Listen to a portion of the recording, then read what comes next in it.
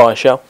I've been building this tool over the last couple of weeks from my past experience with using Grunt, Sass and HTML5. I've been putting it together so that it's very easy for anybody to use the tool, especially when people aren't familiar with the command line. So FireShell is all set up to get anyone going with Grunt, Sass and HTML5, and I'll just show you what it does in a second. So if you want to head to the GitHub URL on github.com/toddmotto/FireShell, you'll also be able to access the website, which is getfireshell.com. So if we just head to download zip here, I'll get a fresh download, FireShell master, and I'll just show you how easy it is to get it set up with all the stuff that Grunt is providing. So here's my folder. Okay, so let me talk you through the FireShell folder structure really quickly. Source directory is where we're going to have all of our Sass files and JavaScript files, and then the app is technically our build folder. So the CSS will go in here. You'll have your style.min.css in here, and then the scripts.min.css in here. Also comes with jQuery 1.10.2 and Modernizer 2.6.2. Index.html, so this is just a HTML5 boilerplate inspired framework for just a basic HTML include that I've created with a lot of useful stuff. There's no sort of learning curve with this. It's very bare bones, but it's exactly what you need to get started with all the products. So the most interesting files are the grunt file and the source directory. So let's just look in here. Got my Sass directory, got a few mix-ins. I've included a couple of just helpers by default. Obviously if you want to use things like Compass you won't need this, but for beginners using Sass there's a couple of cool mix-ins where you can just automatically start using them. Modules, I've been building a lot of applications over the last couple of months, and I found this setup to be absolutely brilliant for building websites and applications. So it's a hybrid setup. So let me just talk you through this really quickly. It includes normalize, which is basically a well thought out CSS reset. Print, that's taken from the HTML5 boilerplate, which when you print your website it will then convert all the colours to black and white and stuff. Display all hyperlinks. Typography, this is where all your font face will be.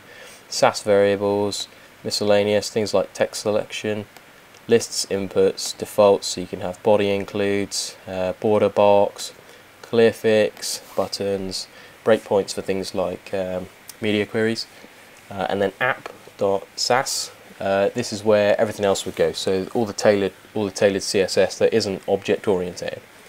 Then partials, you got things like header, footer, main, nav and sidebar. So more think about your application as more of an architecture. So you've got a blueprint of your application or your website.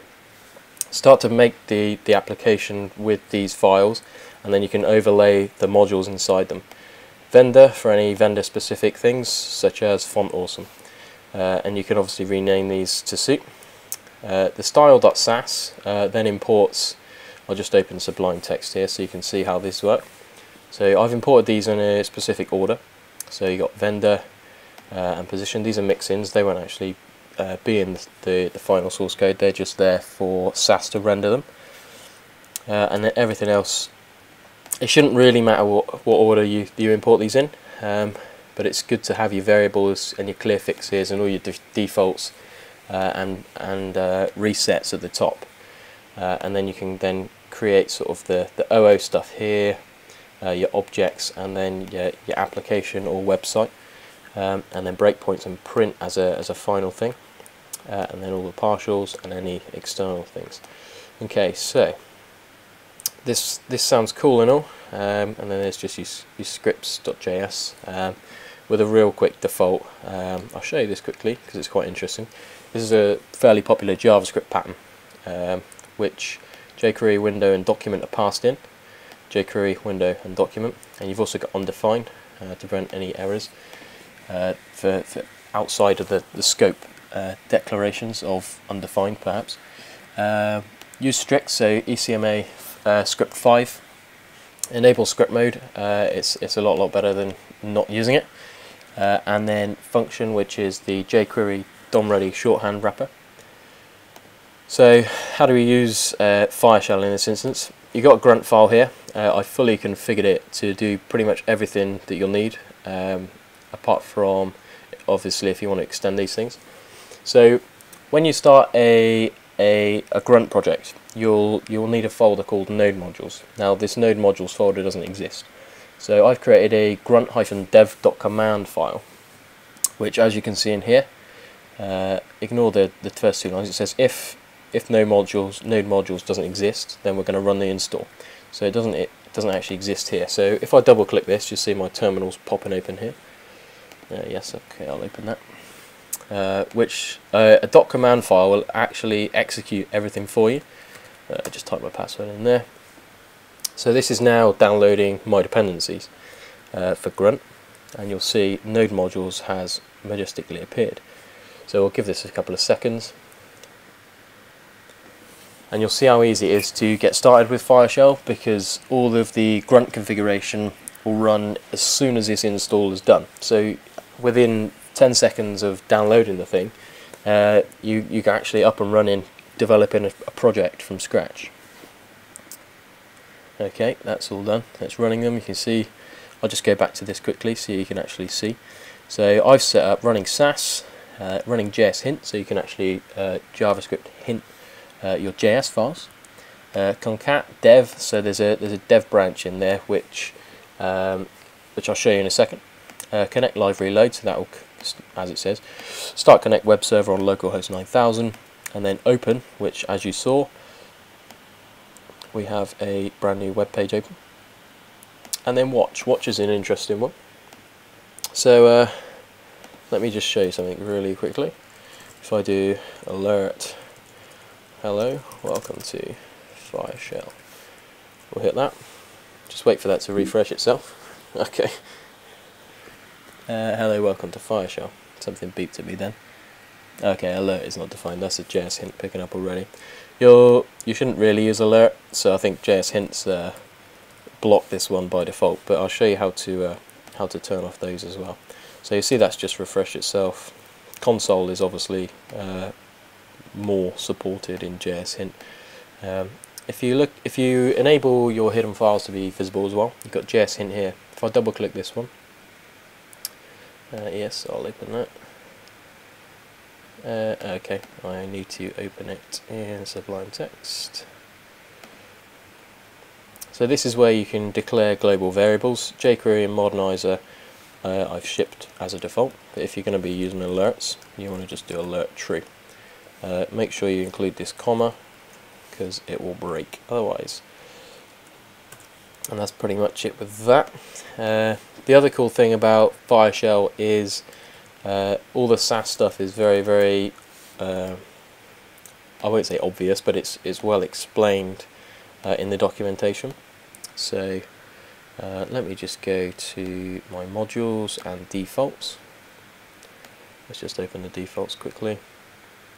So my body background is white at the minute. If I change that to bright orange, because I like bright orange for demos, and then you'll see that change. So you can start to see how FireShell has absolutely everything that you need for a very solid foundation base layer to start building either a website or an application. And for those interested, I will just really quickly talk you through the grunt file. You'll also notice there's a grunt build command. So let me just show you the file quickly. So these style.min have been generated. As you can see, they're not actually minified now, and JS styles.min isn't minified, which is why I've included a grunt build command, which is a task inside the grunt file here. So when I click that grunt build, yep, that's then done that. Okay, you can see that's There you go. So Grunt Build doesn't start any web servers, it doesn't watch for live changes, it just runs SAS dist, which is a distribution, and then SAS file, JS hint on the files, as usual, just to check for all the files again, and it uglify on my distribution again. Uglify is probably the best JavaScript minifier that I know, and it comes pre-loaded inside FireShell. As you can see, everything here is been compressed. You've still got the dynamic banner added here, and then if I go into the CSS again, this is all minified stuff. So there's no bringing up websites, pasting your code in, pressing minify. It's very, very seamless, and it's all done for you. So let me just close that. And then of course I've still got this one open again, so if I were to click save, that'll actually update all these files again, and you see that those just changed to the development version. So it's really, really cool to have a development version that you can debug line by line, and then you just run Grunt Build and it will just compress absolutely everything for you, dump it on the server, and you're good to go. Obviously build processes vary from team and person. FireShell has been built with teams in mind. At my workplace we use this kind of setup, so, and Grunt is very, very good because you don't have an individual computer setup. You actually, Grunt manages all the dependencies for you. Okay, so for those interested on the Grunt file, I've got a couple of variables set up at the top, so we don't have to keep repeating ourselves lower down. So this is where my CSS will be held, and the JS will be held. This is actually the stuff that you want in development, not production. So as you scroll down, you'll see the dynamic banner here, and as I'm talking about that, I'll show you. You'll see it says package.name. So package.json actually includes all of these attribute properties here. So you've got FireShell. So you'll just want to tailor these to your project. So if you're building Modernizer, let's say, you would do that, and then that would dynamically change this top bit to Modernizer on output. I've included all the URLs, so you can learn about Grunt and each of the tasks used. If you're going to be using a port 9000, let's say, for something else, you could change it to 8000 or 8080 or whatever best suits you. Here's the folder to mount, the app folder, which will be the localhost 9000, and everything is injected into there. JS hint, that's all set up. The concat, which is concatenate files. So in the dev channel, we're going to be looking into our project.app, which, as I said above, project.app is just the app folder, project.source will be the source folder, and then you've got your project.js. So this is the input, and this is the output. So it's probably best to just keep them as scripts.min and styles.min for CSS. This is because you just want to include one JS and one CSS file in your whole suite. This is really, really good when it comes to web performance, and it also encourages a very, very tidy DOM. Yeah, there's nothing worse than having out of control JavaScript and CSS files everywhere, whereas this is, I like to call it out of the view. So your view in application development is such as your HTML. So out of the view, you'll manage everything in the back end. Well, we call it the back end, but it's really your computer. You can specify watch targets. So here I've just said project.app, all my files. You can fully customize these, very, very simple. And then here's my Grunt task. So default is just if you just want to run Grunt like that on the command line, that's a default, and then Grunt Build is the build. And you can obviously customize these to suit. If you don't want to, let's say, JS hint your code, which you should, then you can get rid of that if you really wanted. Okay, so that is how to get started with FireShell in just a couple of seconds. I hope you can see the power of it, and I hope you use it well.